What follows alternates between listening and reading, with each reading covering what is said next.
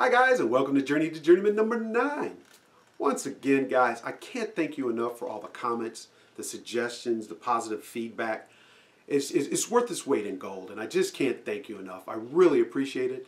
There were a couple guys who said that I had too much stick out when I did my threading, and they're absolutely right.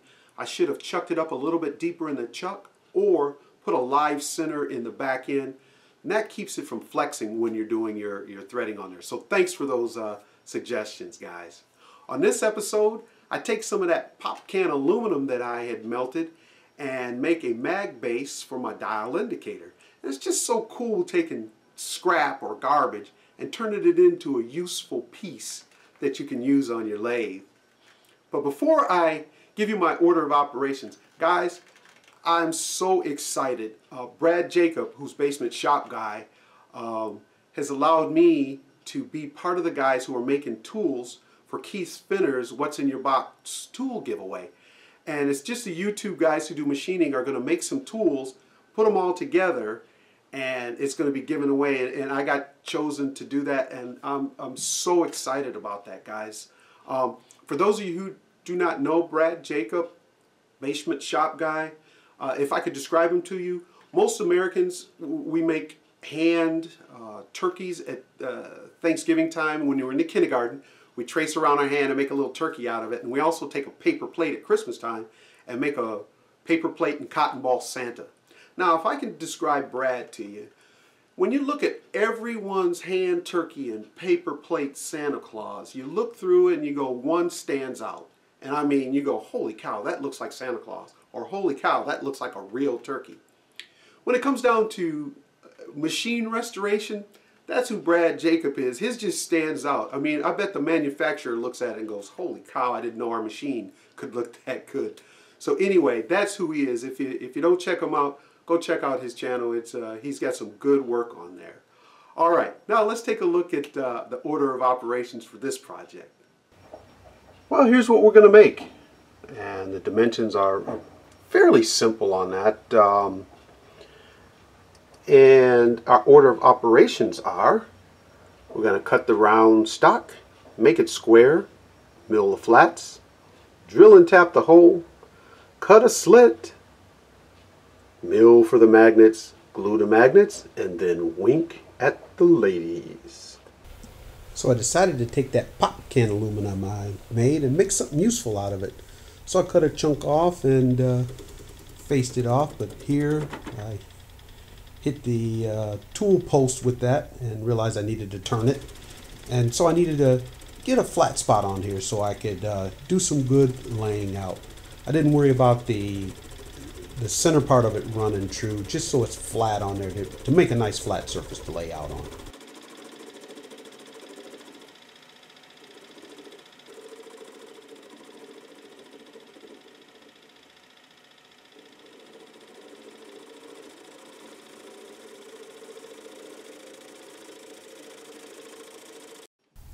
It didn't have to be perfect.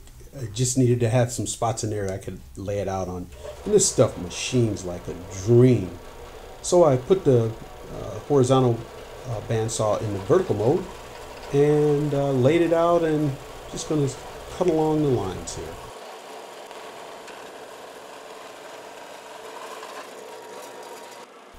The vertical way was taking too long, so I tried the horizontal way again, and it worked better. And here's a rough cut piece ready to get machined up.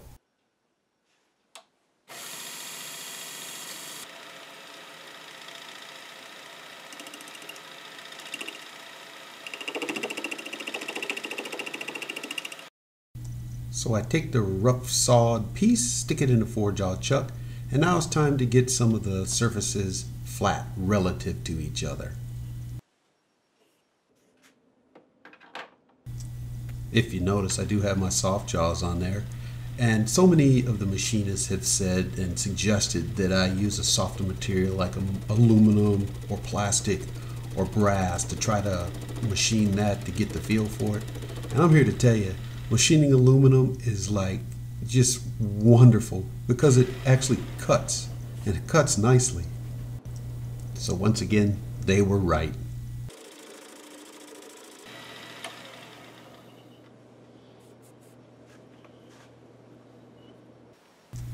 I know there's a lot of stick out here, but the thing is I have the soft jaws on there and have it really tight.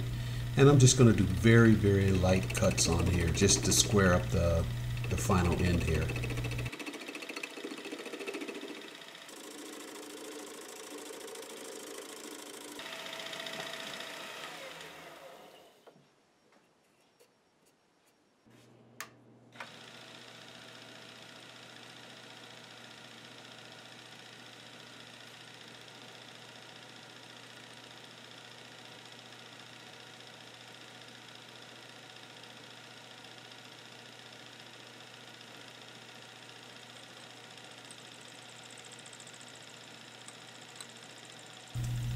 I do have to say once again, the guys who suggested trying to machine a softer material, they're right again, because you can really kind of get a feel for what the machine is doing, what the cutter's doing, when you're using something that is cutting pretty well. And this aluminum is cutting beautifully.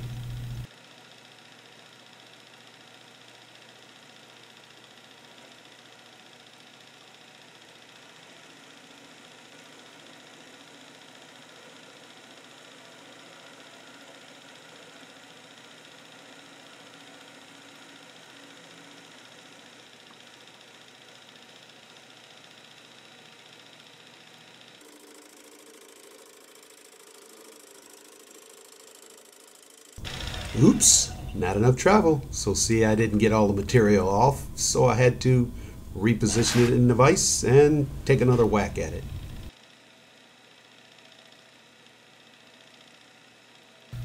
If I had to do this again, what I need to do is make sure that it can fit the travel so that you don't have to unchuck or unvise or ungrip what you have and regrip it, because it's very difficult to get it exactly like it's supposed to be.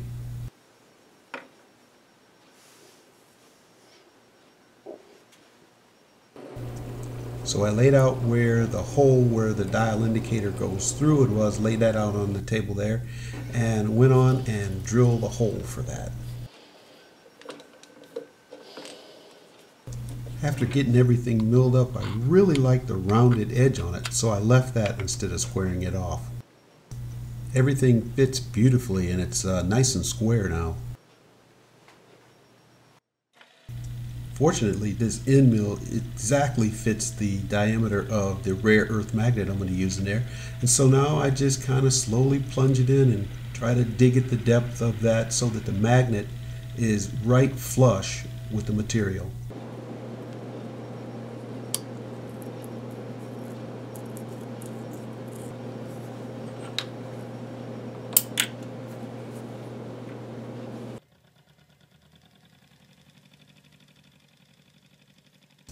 Well, to be honest with you guys, I wasn't going to show this footage because, number one, it was shot from my iPhone and I had to do a little bit of manipulation to get it in the computer, but also I made a mistake here, and gosh, that's what this is all about, is showing my mistakes. And one of the things I did was I was just trying to kind of put this in here and scrape the glue off, because I glued the magnets in, and I thought, why not just go in there and make sure everything's squared up, get the glue off.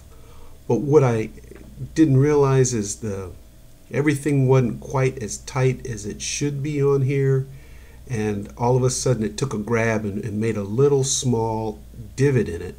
Now I milled that out as well, but now it's the magnet's glued in, and now I went a little bit below on a spot there where it's below the magnet line.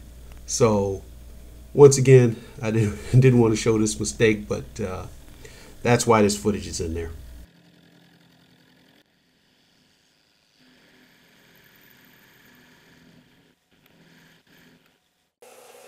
I'm kind of putting the cart before the horse here by taking out some of the tooling marks, but I wanted to see how it was going to look. Anyway, I was going to use a slitting saw, but I don't have one. I thought I was going to buy one at the time, but I didn't. So what I decided is to make a set screw instead of a slit on there, and that drilled and tapped set screw should hold the dial indicator in place. Now I'm not power tapping this, but I'm getting it started with with power, and then I go ahead and start it again to get it real deep in there by hand, and then I tap it out with a tap wrench.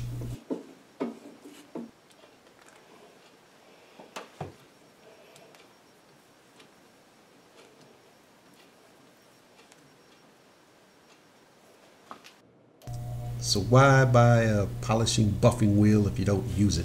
So I decided to polish it up and see what it would look like. And guys, you can make that aluminum look like a mirror.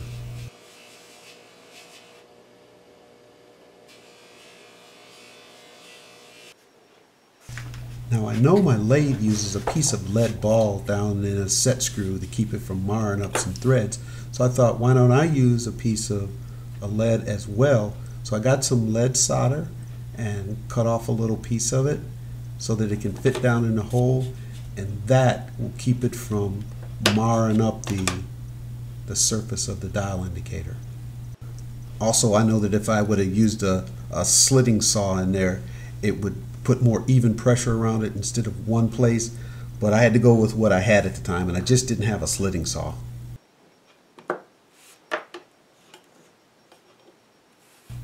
Since I know I'm going to be melting more aluminum, that's what I started with. But here are the parts that I cut off. I got a little bag down there of aluminum that I keep with the shavings and the little cutoffs, and that's going to go back into the kiln and be remelted. Hey guys, let me share a couple of lessons learned with you. One of the things that you need to do when you have such a limited travel when you're using a milling attachment on a lathe is make sure you have the full travel before you start cutting. You can chuck your piece in there just a little bit different to give yourself the full travel, because then you don't have to remove it, stick it back in, and try to get it perfectly squared up like it was, and then your bottom will be perfectly smooth. But all in all, I really enjoyed this project. It's a useful piece that I use now, and it's wonderful to take scrap pop cans and make something out of it. Guys, thank you so much for your time and watching. I appreciate it, and I hope to see you on the next Journey to Journeyman.